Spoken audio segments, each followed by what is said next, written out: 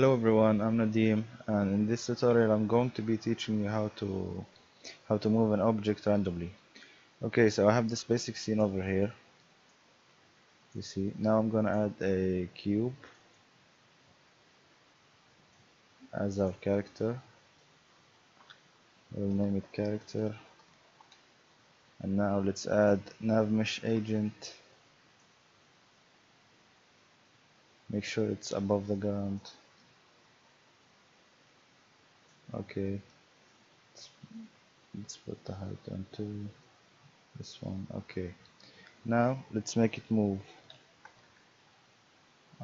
Move randomly. Okay.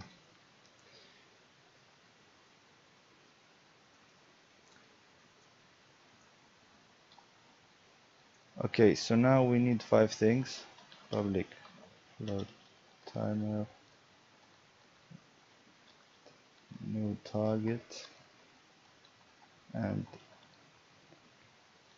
speed, nav mesh agent, nav, and public vector 3 target. Okay, let's put this up over here. And first we have to assign the nav mesh agent. So nav equals GameObject.getComponent nav mesh agent, and then we go to the update function. We say timer plus equals time dot delta time, and if timer more or wait timer more or equals than new target, then we search for new target.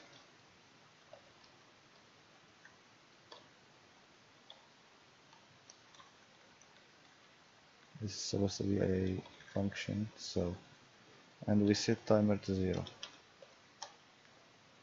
Now let's make the new target function. So void no target.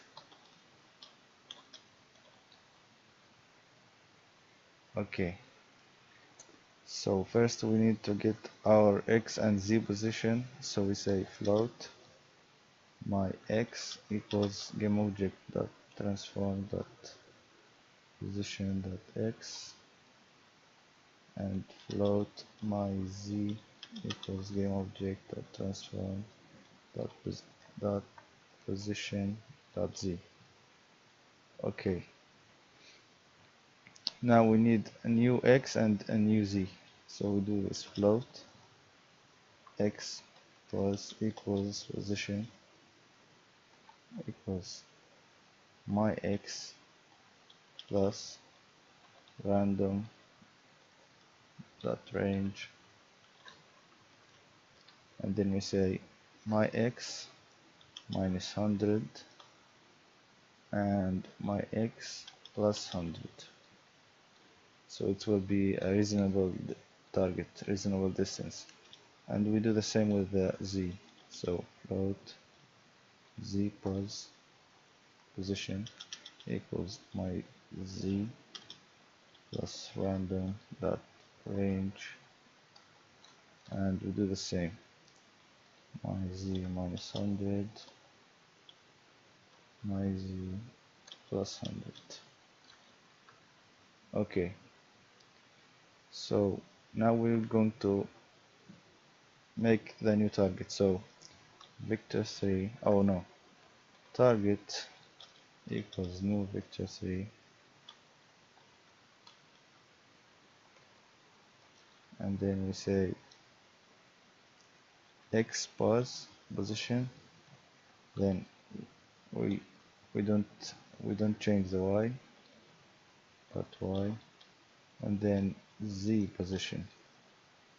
Okay, so now we have our target ready. Now we just have to assign it.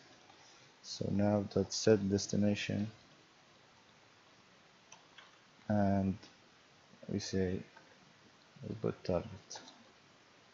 Okay, so I think we are ready to test this out. Okay, so we are back here in the scene. Speed equals 5. New target 5 seconds. Each 5 seconds the cube will go to a different target. So we have to make sure first that our scene is baked so the player can navigate. So we choose the ground, the cube ground, and we hit bake. So it's ready now, and let's test it out. It will wait 5 seconds, then it will go. See?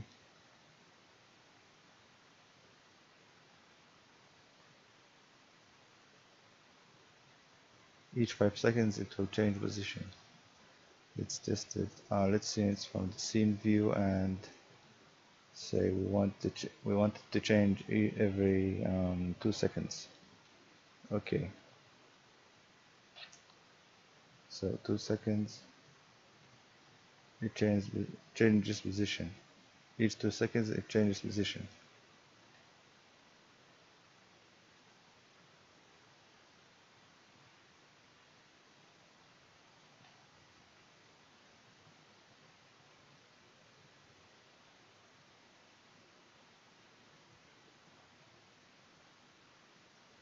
It's 4 seconds.